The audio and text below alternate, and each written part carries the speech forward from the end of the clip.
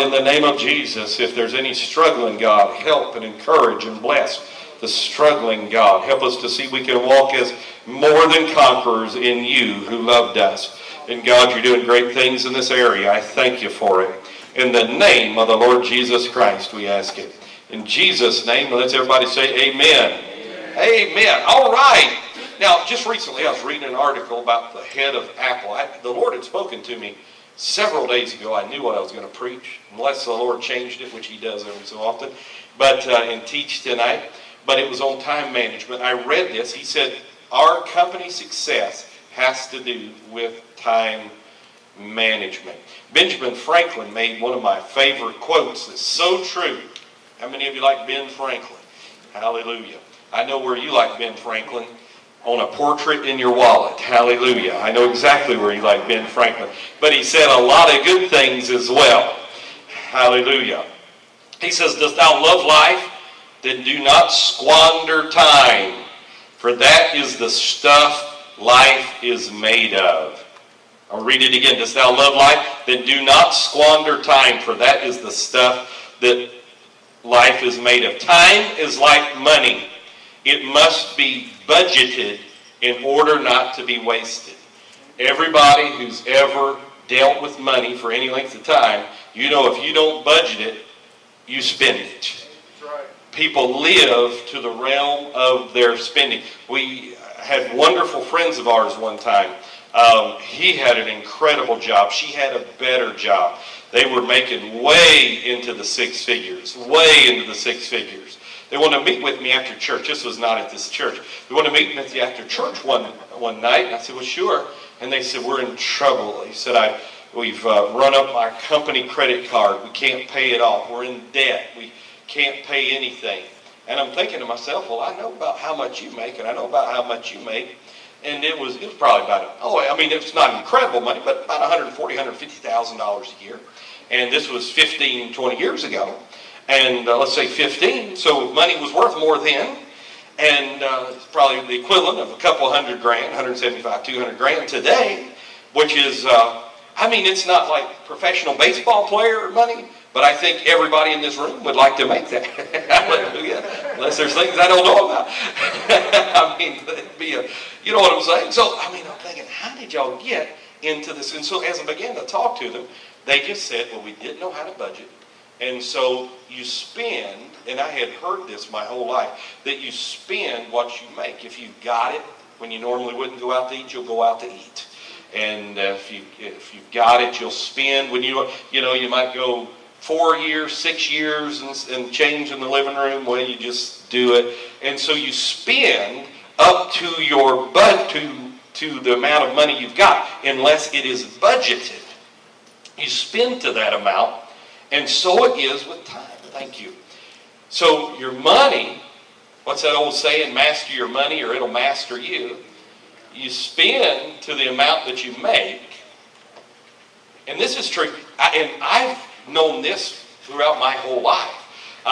One time, my father, he was a house builder, among other things, and he built this beautiful home in Jonesboro, Georgia, right by Lake Spivey. And there was a professional basketball player in the 80s. And he had signed a 3-year contract making $875,000 a year. Now that's pretty good money right there. $875,000 a year. He could not get the loan to buy this house. Because he had spent, he bought mom a house, bought dad a house, bought sister a car, others a car, he had a house here. And so he spent to what he made. Recently, a former Atlanta Hawks player, he just signed with the Los Angeles Clippers maybe. I don't keep up with it that much. But he just signed for $6.2 million. And if I'm not mistaken, maybe he signed for $1.3 million, but he was making $6.2 million from his previous team. They waived him, something like that. Anyhow, it turns out he was making $6.2 million.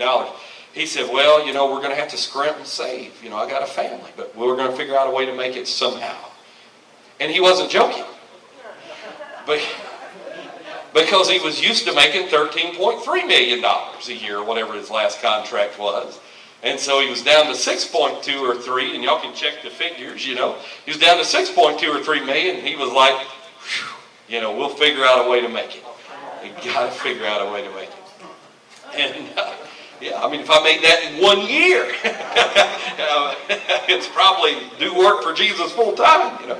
It's like, you know, but anyhow, so money is like that. We all know that. Time is like that as well. That your time, if you don't master your time, that it will get away from you and you'll use all your time.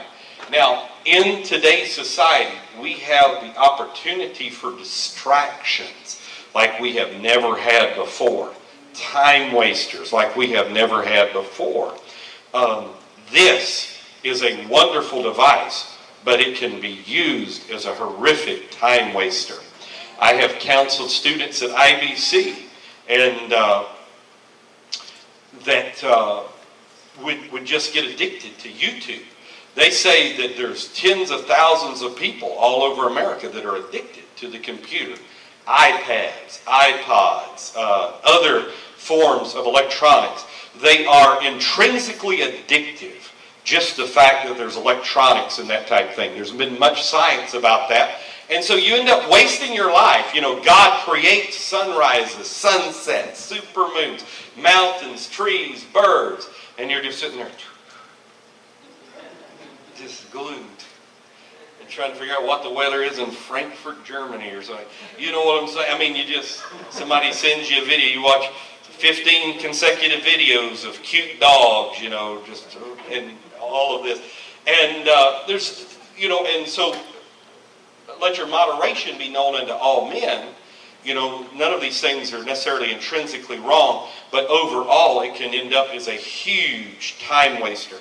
I know people that are addicted to Facebook, and they just live by Facebook. And, you know, we're supposed to say man lives not by bread alone, but by every word of God. They live by Facebook. Everything that's posted on Facebook.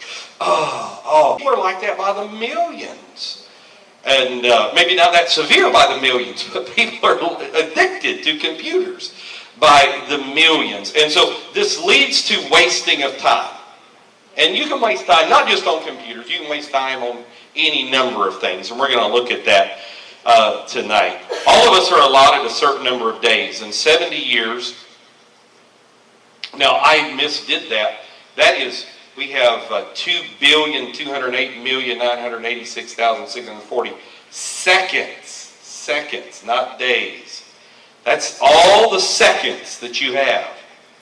I mean, that's just terrible. It's like, I got to get busy. Hallelujah. Seconds. That is 31,556,952 seconds per year. That's 3,600 seconds an hour, or 86,400 seconds in a day. If the average human, if they live to 70, they live 25,550 days. Some here have exceeded that, some have not reached that yet. I remember I went to hear Sanford Bishop one time, and at the end of his speaking, he quoted something by Dr. Benjamin Mays, and it really stuck with me. It says, I have only just a minute, it's on your sheet here, only 60 seconds in it. Forced upon me, can't refuse it. Didn't seek it, didn't choose it. But it's up to me to use it. I must suffer if I lose it, give account if I abuse it. Just a tiny little minute, but eternity is in it. A minute, and that's how everything we have coming at us. Each one of us have the exact same amount of time in the course of a day. And so this is time management. What Benjamin Mays was trying to communicate to us is that all of us, none of us ask for the next minute, but we have it. What is the most wise thing we can do with that minute? The Bible says so much about time, so where do we start? Okay, there's 168 hours in a week. We'll get back to that. Matthew 6:33 says this, but seek ye first, we could all say this together, we could seek ye first the kingdom of God and his righteousness, and all these things shall be added unto you. Just as God owns all our possessions, so he owns our time as well. Matthew 6:21, for where your treasure is, there will your heart be also. Where is our time treasure? What does it say about you and your love for God? If you don't pray and read the Bible, but you play a video game for 2 hours a day, well, what's that saying about your time treasure? If you don't seek the Lord, make an effort to come to church, but you can watch a couple of Hollywood videos every week, well, you have to be very careful. If you complain about church being too long, but you don't complain about football games being too long, you have to be careful. Where's your time treasure at? And so we have to always be careful that we don't allow Satan in this world to switch the price tags in our hearts. And that type thing. So, and it goes into so many things, not just time, effort, energy, all of those things. If we'll do effort, energy for other things, we do that for Jesus Christ. God must have thought time meant something because he created it and told how much time it took to create everything in Genesis chapter 1. Genesis 1:14, and God said, "Let there be lights in the firmament of the heaven to divide the day from the night, and let them be for signs and for seasons and for days and years." So that is where time started. God even uses time in prophecy. You've got 7 years of tribulation, 3.5 years, 1,290 days, 45 days, on and so forth. So God does care about time. We mentioned it again in Genesis chapter 1. One amazing thing is wasted time can never be regained. Wasted time can never be regained. You can't go back and say, "I wish I'd have done that yesterday." You don't have it. Wasted time cannot be regained. One of the fascinating things about time management is really there should be no excuses. We should just do what we know to do. Hallelujah. Romans chapter 13, verses 11 through 13, Paul really starts to drive home this about time. And I always find it unique when I begin to teach like this. There was an old saying years ago, y'all may or may not have heard it. I've probably said it here, you may have said it too. You'd say, "Now that preacher, he's done quit from preaching and going to meddling." Hallelujah. Well, no, the Word of God does meddle with every part of our life. Hallelujah. So Romans 13, verse 11 says, "And that knowing the time," let's say the time, that now it is high time to awake out of sleep. It is funny that a television will put you to a semi-sleep state. "For now is our salvation nearer than when we believed. The night is far spent, the day is at hand. Let us therefore cast off the works of darkness. Let us put on the armor of light. Let us walk honestly as in the day." That's time. "Not in rioting and drunkenness, not in chambering." That's just laying around not doing anything. "In wantonness, not in strife and envy," not getting all full of strife and envy. You got better things to spend your time on than all these other things. We have a work to do. I remember one time, one thing I used to do to the students at Indiana Bible College is I would bring a book. Now you'll have to hear me out on this. Don't take any conclusions till you hear me out. Written by the founder of the Church of Satan. His name was Anton Sandsdor LaVey. And he wrote a book called The Devil's Notebook. And in that he's talking about time.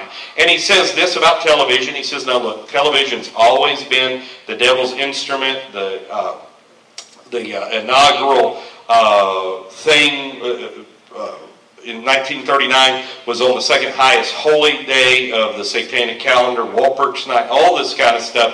He said it used to be crosses, churches that dictated what people were supposed to wear, think. Now it's television, tells people what they're supposed to wear, what to think, and all this. But he goes through all of this, and he gets to the end. I've read this, and I've seen people's lives radically change reading this. I didn't bring it tonight.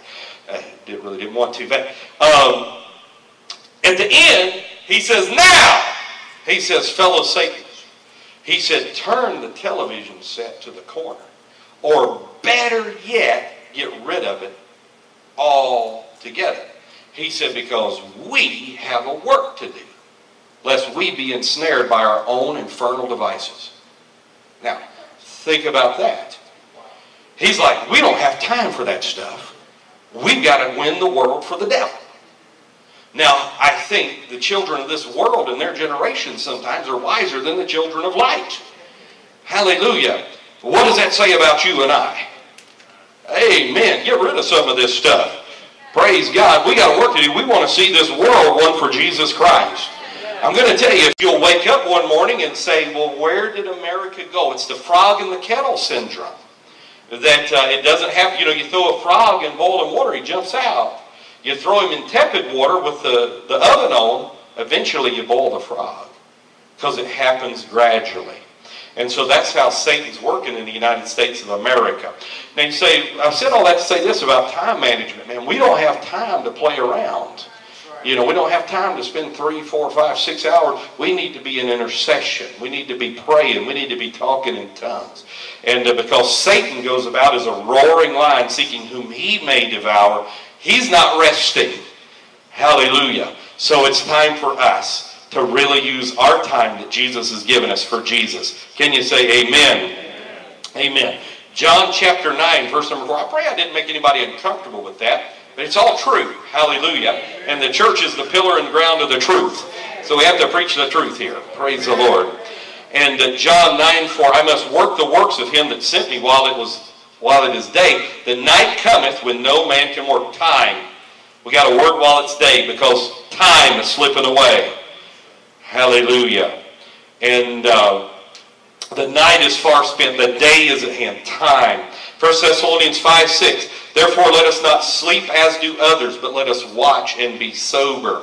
Proverbs 20, verse 13. Love not sleep, lest thou come to poverty. Open thine eyes, and thou shalt be satisfied with bread.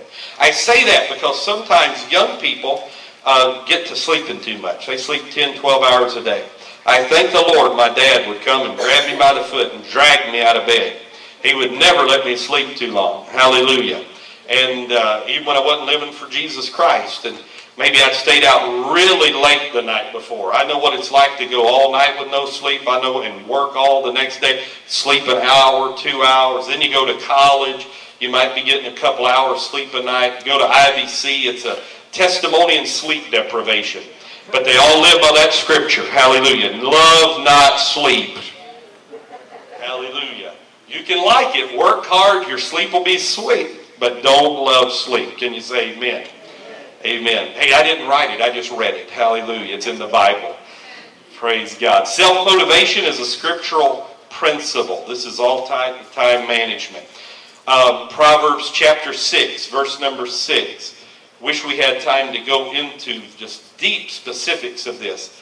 Go to the ant, thou sluggard. A sluggard could be defined as one who wastes time. Of a few different definitions you could have for a sluggard, at the end of the day, it boils down to they waste time. They're not making effective use of their time. Go to the ant, thou sluggard, consider her ways. Solomon says, think about the ant, and you'll be smart. Which having no guide, overseer, or ruler, provideth her meat in the summer, and gathereth her food in the harvest. How long wilt thou sleep, O sluggard? Time waster. When wilt thou, lazy person, when wilt thou arise out of thy sleep? Yet a little sleep, a little slumber, a little folding of the hands to sleep. The Bible likens it to a door turning on its hinges.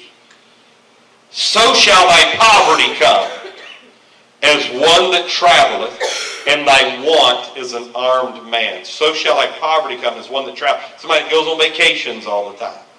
They're going to be in poverty. And as an armed man. Robbers usually are in jail. They're not really doing a lot. Have y'all seen about the revival in Angola State Prison in Louisiana? I think that's one of the neatest things of our time. Angola State Prison in Louisiana used to have a minimum of 20 murders every year. Horrible. And they started getting Christianity in there. It's been years since they've had a murder. People say they love to go to work there now because all the prisoners, by and large, are Christian. And it was horrible. And they got Christianity in there. And it just shows how great Christianity is. But anyhow, getting back to time management.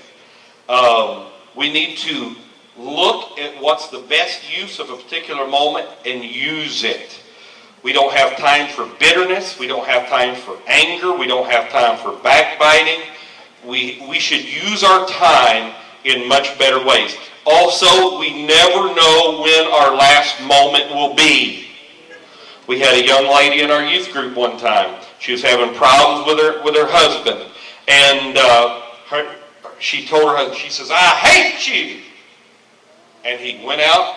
She was in our youth group. She went out, and he went out, got on his motorcycle, drove, had a wreck, and died. For years, she may still, I don't know. I know we talked with her years later. She was still living with the guilt that the last thing that she ever said was, "I hate you." Man, we don't have time for that kind of stuff as Christians. That's what I try to make last word I ever say to Sister Waldron. I love you, because I want to make sure that doesn't happen, because none of us are guaranteed tomorrow. We're not guaranteed the rest of tonight. So time, let's everybody say time. Use it right in the power of the Holy Ghost. Every time has within it the seeds of apostolic revival. Every moment. I mean, you're working and you just say, "God, I'm asking you to start revival in this city. God, I need my family saved." God, every moment has within it the seeds of revival. Every moment used wisely. Every moment has in it the seeds of a changed life. That book by Sheldon, What Would Jesus Do? Or In His Steps was the name of the book. It's where What Would Jesus Do came from. Really brings that home in that book, that every moment should be used for Jesus Christ. Proverbs 19:15, slothfulness or laziness or time wasters casteth into a deep sleep, and an idle soul shall suffer hunger. Value every moment.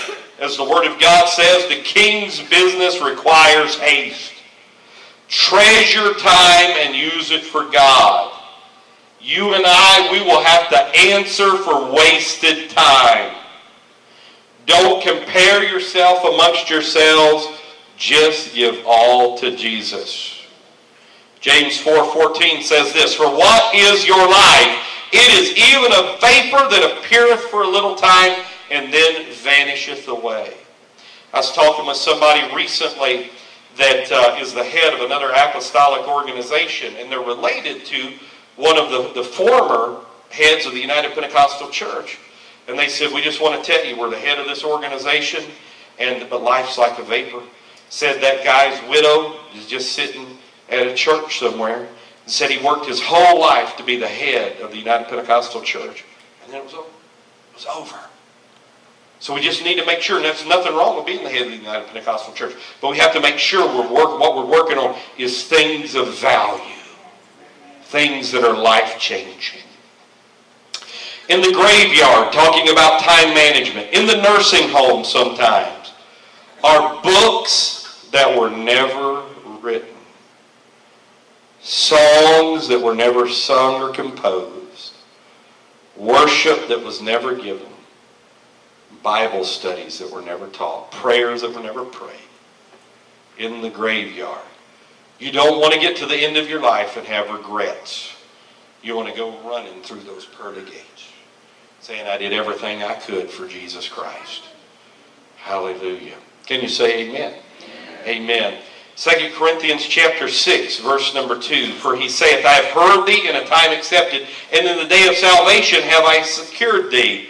But then he begins to say, here's when the day of salvation is.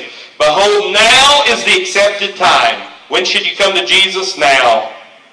Behold, when's the day of salvation? Tomorrow? The next day? No, now is the day of salvation. You got to make your calling and election sure today. Now. Because we're not assured of any other time. I want my heart to be right with Jesus all the time. Hallelujah. Because now is the accepted time. Some fret over yesterday. They have regrets. Forget yesterday's disappointments and go on for Jesus. I've known people, they said, "Man, if I'd have made this decision in my life, if I'd have just went to college, if I'd have just married that one, if I'd have just done this, if I'd have just got this degree, if I'd have just got this, if I'd have just took that job." Stop. Because all you got is today. And so you can't beat yourself up over yesterdays. You got today, live for Jesus today, They couldn't figure out David, a man after God's own heart. Well, why? The baby's dead, David. Why are you eating now? He said, because I couldn't change it, and I can't change it. I'll go to it. It's not coming back to me. I got to go on with life. Even when Joab had killed a Mesa and his guts fell out, but he was still alive, it stopped the entire army. Finally, somebody had the wherewithal to drag a Mesa. He was dying anyhow, cover him with a sheet, blow the trumpet, and say, let's win the battle. Sometimes the mess you've made out of your life, you ask God to forgive you, you try to get out of it, and then you just got to drag it to the side. Don't sit there and stare at it, and go on for Jesus. People might sit there and stare at it. That's on them.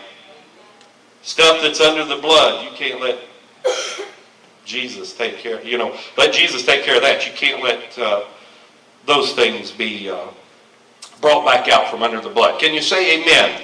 Hallelujah. So forget yesterday's disappointments and go on for Jesus. Quit questioning why you quit college. Quit questioning why you did these things. Just stop. You got today. You can be a great soul winner today. You can be a great Christian today. You can be a great apostolic today. You can win people to God today. God may give you a vision for a business to start today. Because it seems like apostolics and other Christian groups may not be able to work for the government forever if it keeps going on the way it's going on. So you might have a vision for a business today, or what you're supposed to do today. Something like that. Just leaving those things which were behind, as Paul said. We press towards the mark of the prize of the high calling of God in Christ Jesus.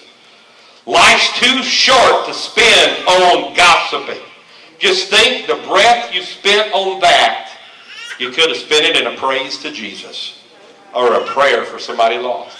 Could you imagine when you're sitting there breathing your last, you could have had another prayer on your lips instead of gossiping. Grudges, backbiting, hatred, regret, bitterness. Live for God great right now. It's all we have is the present of the present. God's gift of the present. I want to tell everybody I know I love them now, because I may not have tomorrow. They may not have tomorrow. I mean, I want to we used to have a dear sister in our church. She's going on to be with the Lord. She'd say, give me my roses now, not at my funeral. Hallelujah. But I know what she meant. We have the present of the present. We can worship God. This place can come unglued in the Holy Ghost because we have the present. And that's all we've got. Well, I'll praise God tomorrow. Man, I'm going to get right with Jesus tomorrow. Tomorrow never comes. And time travel has not been perfected yet, so you can't go back and grab yesterday. So all you got is the right now. Live for Jesus in the right now. Can you say amen? Hallelujah. All right, if you sleep 1 less hour per night, you can add 2.92 years of productivity to your life. This is not to people with young children that's only sleeping 3-4 hours a night. It's somebody who's getting a bunch of sleep. Work smarter, not necessarily harder, but work hard, yes. I mean, you got to put your shoulder to the wheel. God does not like, he calls them slothful, sluggards. You got to be a hard worker in the kingdom of God. You just got to. Multitask. Do 2 things at once if you can. Make each moment a God moment. Benefiting his kingdom. Enjoying him. Teaching for him. You'll be glad you did. Every moment. Instead of looking at the negative, look at God. I mean, look at Jesus died for you. We can either complain or we can worship Jesus. Hallelujah. So, give 24 hours to Jesus on Sunday. I'm going to go back to that 168 hours in a week. Sleep 7 hours per night the other 6 nights, if you can. I know some can't survive on that. Some don't think they can survive on it, but can. That's 42 hours. Work 60 hours a week. Spend 2 hours a day in prayer and Bible study and working for Jesus. That's 12 hours. 9 hours a week in personal time, grooming, exercise, waking up. 12 hours a week eating, preparing to eat, all this. Still got 9 hours a week to do other things. Now, if you got children, we all understand that. Now, of course, if you got children, but you can still organize your time and your life for Jesus Christ. Let me tell you something, too, about prayer. Is in prayer, pray effectually and fervently. I've known some people that said, I'm going to pray 2 hours a day, and for a year or two, they were spiritual powerhouses. But what ends up happening in that 2 hours, all of a sudden they're down to an hour 45 of prayer and 15 minutes of mind wandering. Then they get down to an hour and 40 minutes and 20 minutes of mind wandering and thinking and all this kind of stuff about different things. And meditating upon the Lord is good, but I'm not talking about all this. All of a sudden they're down to an hour and 15 minutes after 5 years, and then they're down to an hour.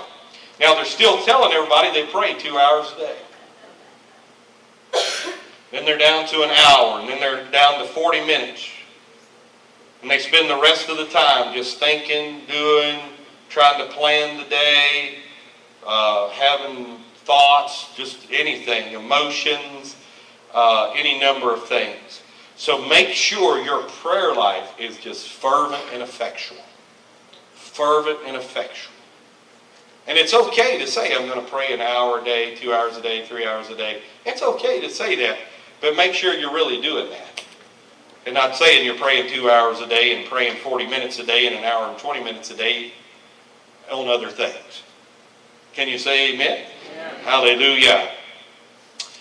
What we don't have time for, and I'm coming to a close, vanities, the Bible calls it. Let's everybody say vanities. Tom Wolfe wrote that book, The Bonfire of the Vanities. Talking about Hollywood. Hollywood's vain. Pop culture's vain. Beauty's vain. Secular movies, sports, surfing the internet mindlessly. And all of that, may have a place done in moderation. But you got to be very careful with it. Being obsessed with ourselves, gossip again, backbiting, negativity, slander, depression, discouragement, regret, boasting, all these things. Time wasters that waste that valuable gift that God has given to us. Life to serve Him. The main thing in our life is to keep the main thing the main thing. And you can look at somebody's time treasure and their wallet and tell what they love. If somebody was to look at your time, say, well, I work 8 hours, we understand that. But that's still a love for Jesus because you're taking care of your family. You're given to the kingdom of God. That work is for the kingdom of God. So that's a good thing. But, if somebody, I'm praying 10 minutes a day, and I'm on the computer 4 hours a day, then you got issues. Hallelujah. That's called a vanity. And the world as we know it, because of the rise of electronic media, is filled with vanities. Deuteronomy 32:21. They have moved me to jealousy with that which is not God. They have provoked me to anger with their vanities. Vanities basically means worthless things. In the original, it means lighter than air. It's just that doesn't mean anything. So they provoke me to anger with their vanities. It's those kind of scriptures that I'm talking about. People that don't worship God, but they'll get all excited during the football game or the basketball game. They'll go crazy at a concert, but they won't go crazy for Jesus Christ. Hallelujah. There are prayers that have not been prayed because of vanities. There's Bible studies that have not been taught because of vanities. The Bible says, I hate vain thoughts. Let's apply our hearts unto wisdom. Church, I'm just talking a little bit. I felt led of the Holy Ghost to talk about apostolic time management. If we're ever going to see the Holy Ghost apostolic revival God wants to see in this area, it's not just going to happen by accident. It's not just going to happen. It's going to happen because people were concerted and they began to make the priorities of life the real priorities of life. They'll make Jesus the first thing in their life. They'll make worship. They'll make teaching their children the first priorities of life. They'll make worshiping God a tremendous, living by the Word of God an awesome priority in their life. And they'll put other things down. They will suppress the vanities in their life. Satan has thrown all kinds of stuff out there. Why? Because he reads the scripture and it says that the glory of the latter house will be greater than the glory of the former house. But we shall receive the former and the latter rain in 1 month. And he's scared to death. Hallelujah. I want to be a part of what God's doing. I want to be a part of the kingdom of God. I want to be filled with the Holy Ghost. I want to see Jesus work in this end time hour like he has never worked in this end time hour. Hallelujah. Satan works constantly. Let's do our best for Jesus. Apostolic time management. Organization is okay. Hallelujah.